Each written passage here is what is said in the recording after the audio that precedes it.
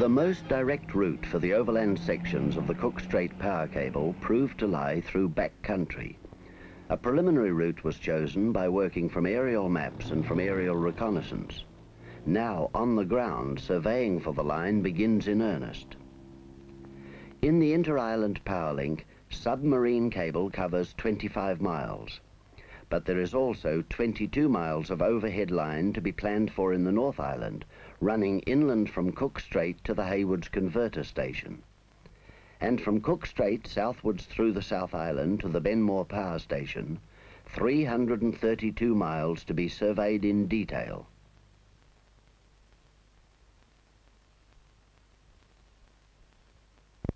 Concurrently with the survey, 10 concrete bridges have been built, not only to give access for construction of the line, but also for maintenance when the line is in service.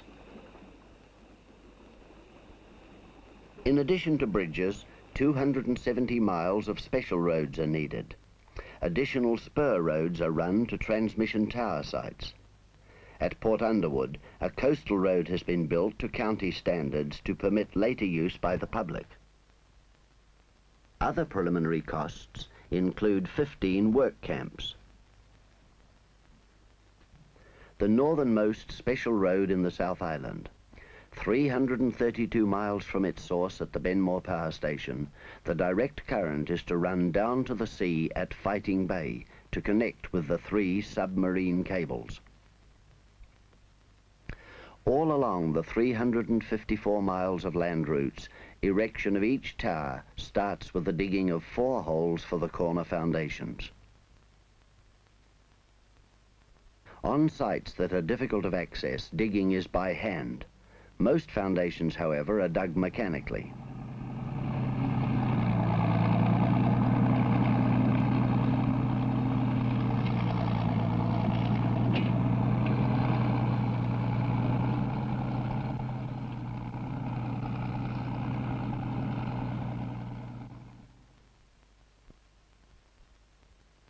Setting of the embedded members of a tower, called stubs on the job, requires great precision. Any difference of level between these steel foundations would make the tower hard to assemble. Furthermore, difference of level would cause uneven stresses and lead to weakness in service.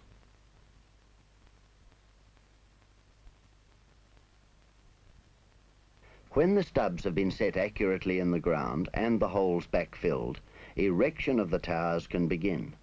In most locations, steel stubs are used. But where a tower must be set in a riverbed or near a bank where there's any risk of scouring by floodwaters, concrete foundations are used.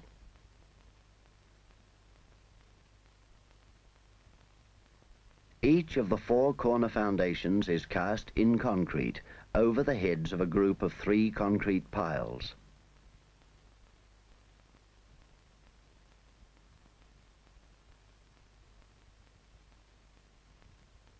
From time to time, the construction workers get a foretaste of the sudden and gusty winds that over the years the finished towers must be able to withstand. At 3 points along the route, steel yards have been established. Arriving in bulk from overseas, the steel is sorted into tower lots before being loaded for the construction sites.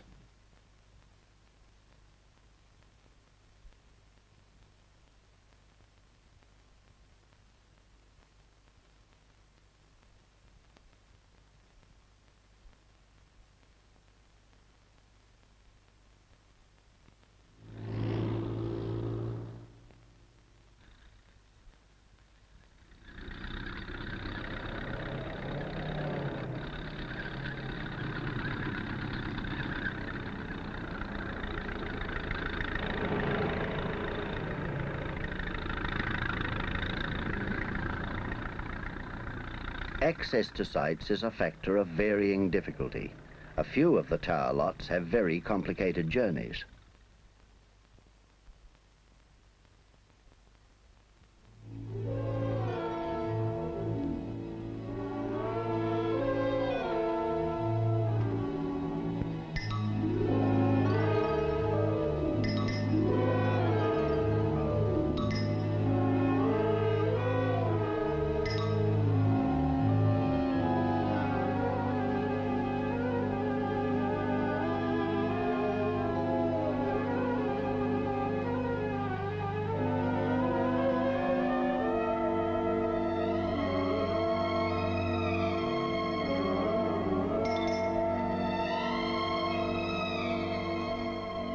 Starting out from the Benmore Dam site, the southern overhead line climbs the rugged hills on the left bank of the Waitaki River. From the Waitaki, which forms the Otago border, towers must be built through the whole length of Canterbury and Marlborough provinces before reaching Cook Strait. At the Benmore end, cold winds coming down the Waitaki Valley from the Alps do not make work any easier.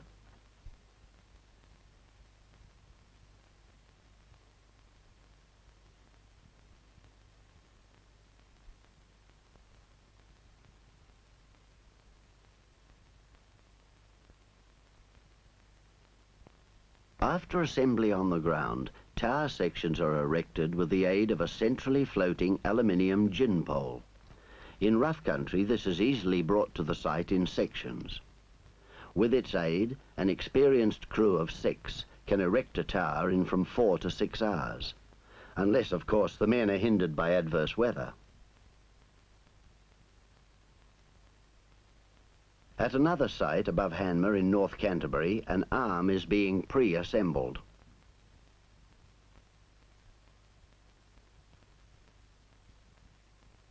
While holes are dug for the next tower, let us watch 5 hours' work, but saving time with the stop-motion camera. The head of the gin pole keeps all the time above the work. Over to the truck for lunch, and then the left and right upper sections of tower are completed on the ground.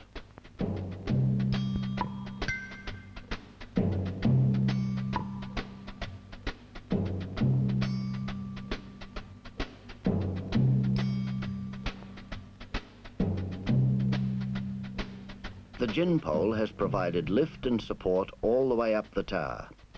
It comes out to go on to the next assembly site. Back to earth come the riggers after a job well done. One more support has been made for the 354 miles of overhead line needed to link the South Island resources of melting snows with North Island power demand.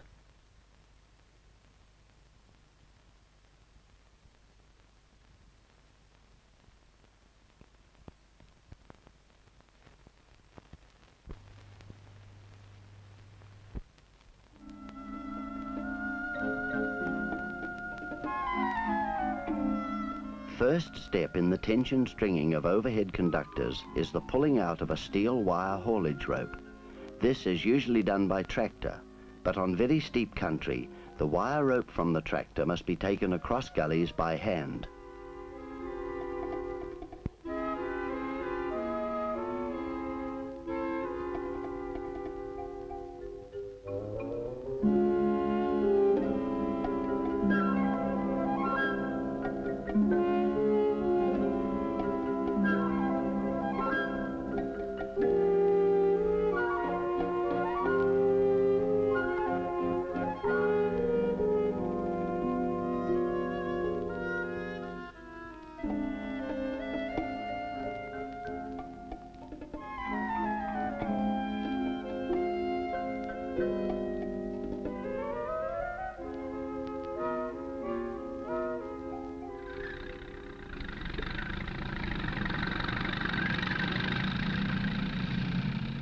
Hauling in the wire rope laid by hand, the tractor brings over 2 haulage ropes and slung below them the earth wire that will top the towers.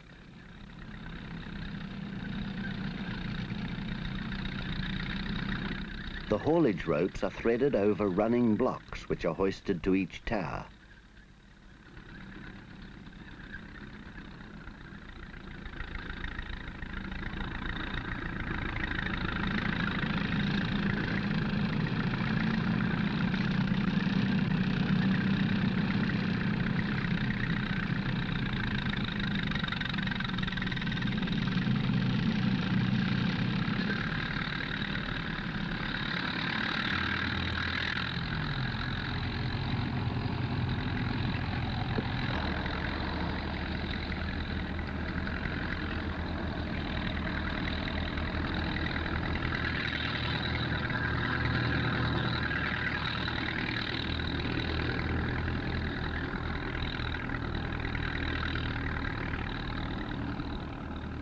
Attachment to the end of the aluminium conductor, which must be handled with care, is by means of a stocking grip. After the conductors have been threaded through the tensioning machines, they are linked to the outward ends of the haulage ropes.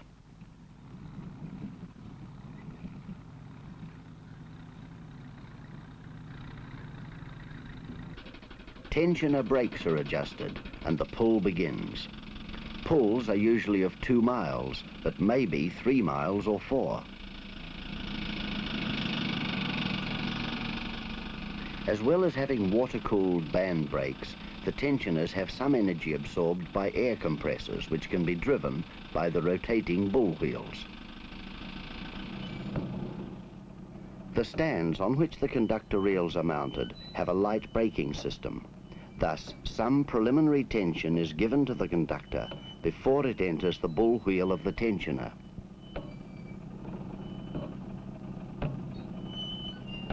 The haulage ropes draw the conductor cables through the lifted running blocks and across the valleys.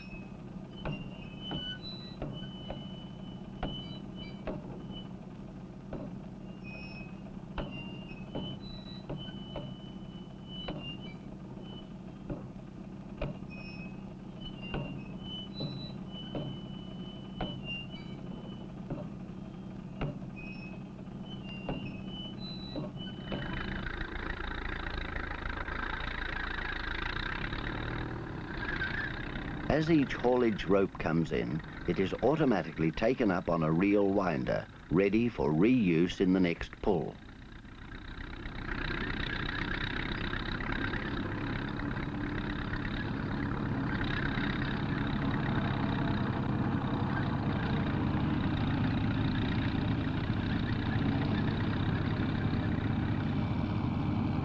The end of the pull. Conductor cable is supplied in 1 mile lengths. For joining lengths, double-ended stocking grips are used. A single stocking grip is used at the pulling end.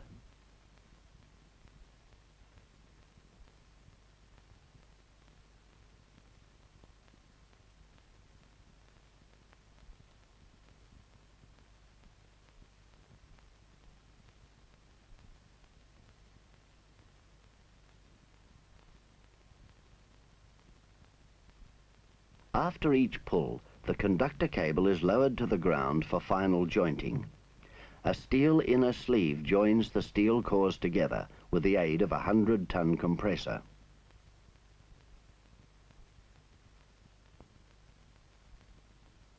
Both motorized and hand compressors are in use.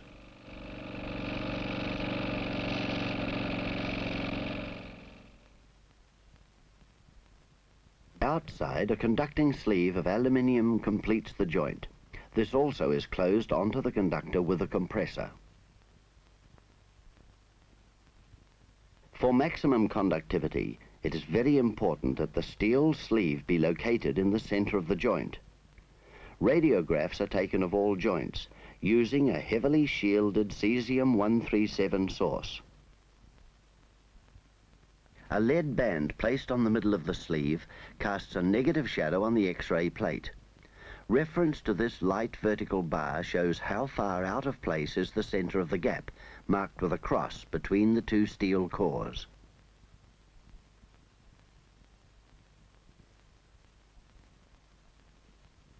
The steel core within the conductor cable consists of 7 wires.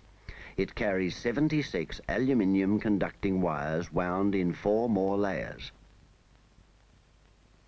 The correct sag of the conductors has to be fully calculated for spans between towers. Allowance must be made for the temperature at the time of sagging and also for future creep.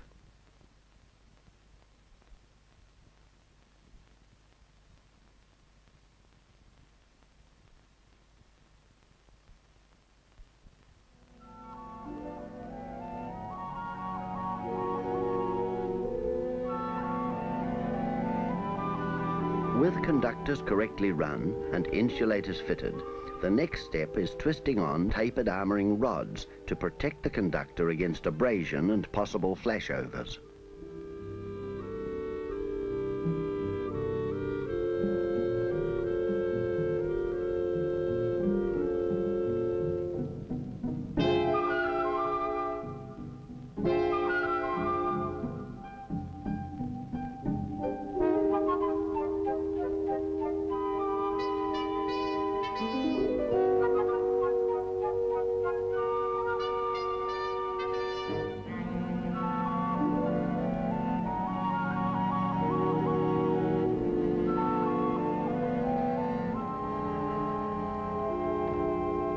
Some of the crews fitting armouring rods prefer to work from suspended ladders.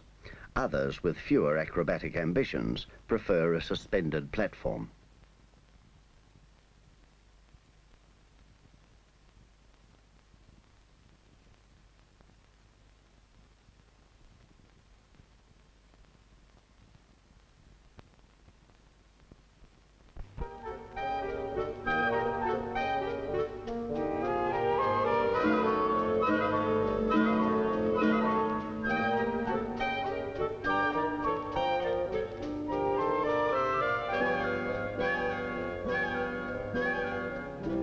Suspended from the towers, each overhead conductor consists of a pair of cables spaced 17 inches apart.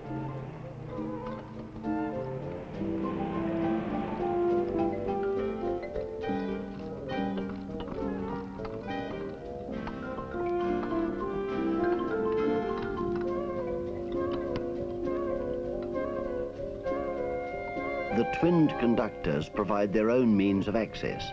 They can be used as a pair of rails on which to run what are known on the job as go-karts.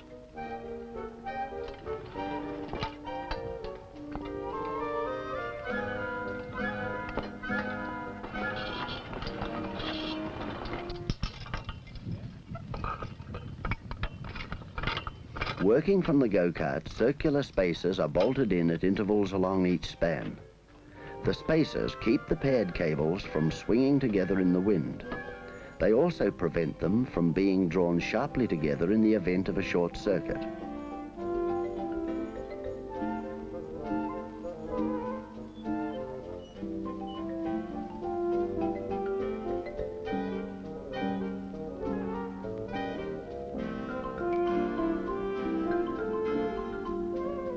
Making the conductor of a parallel pair of cables reduces corona loss, but this can be reduced still further by using 3 cables equilaterally spaced.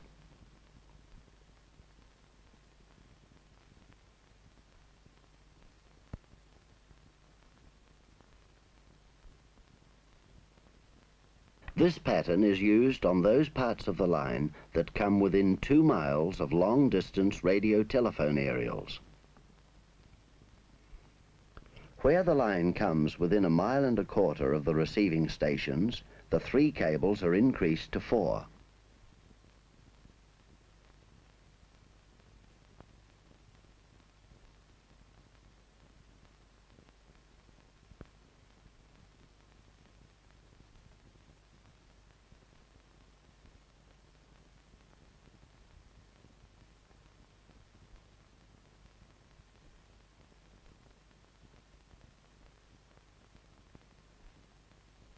About 1 mile north of Macra Beach and several miles north of the North Island landing point of the 3 Cook Strait cables, a stock of perforated concrete pipes has been assembled.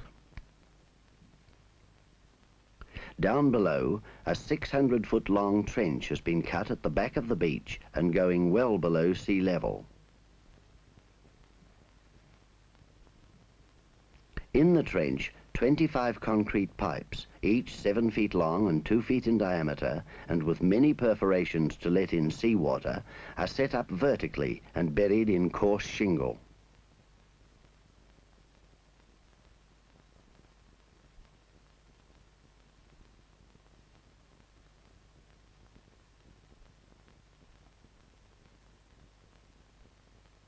Into each of the 25 vertical pipes, a 7-foot-long graphite electrode is lowered. These are 6 inches in diameter, and the 25 of them can pass enough current into the sea and back to electrodes at Benmore to provide an earth return for the current from any one of the 3 Cook Strait cables. Even if 2 of the 3 submarine cables should be out of action, the scheme can still function on part power.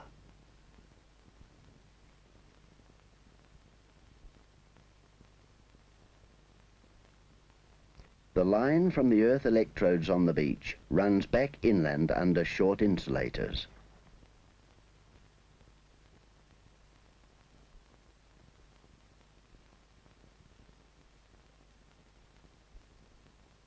Where it meets the main power line, it joins up with it. The heavy earth cables of the same gauge as the power cables run back to the Hayward substation along the top of the towers. To facilitate wiring during erection of the big DC line, local distribution lines which crossed the route were put temporarily underground.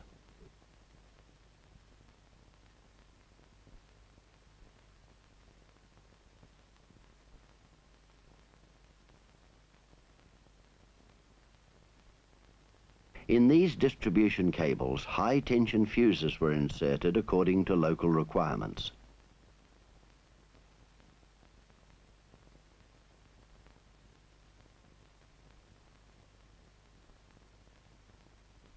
A comparison of insulators.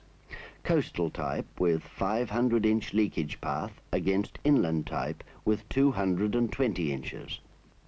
The towers are also of varied design. An inland strain tower.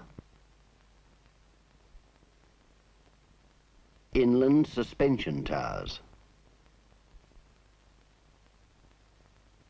Some of the inland suspension towers have been given strengthened cross arms.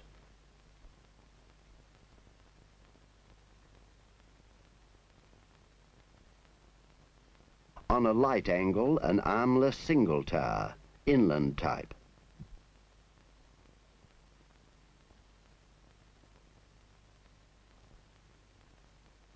Still inland, but on a heavier angle, the armless towers are doubled.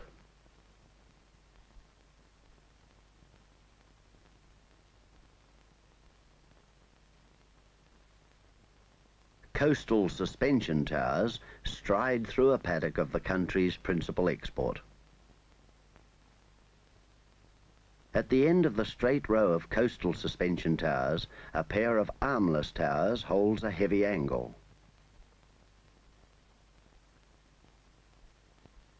One more variant. Towers shortened to meet Wellington Airport requirements, and with the two cables from the earth electrodes carried, as it were, under the armpits. Designed and constructed by engineers of the New Zealand Electricity Department, the line leads a 500,000 volts DC from the huge snow-fed Benmore power station in the heart of the South Island, northwards towards Cook Strait.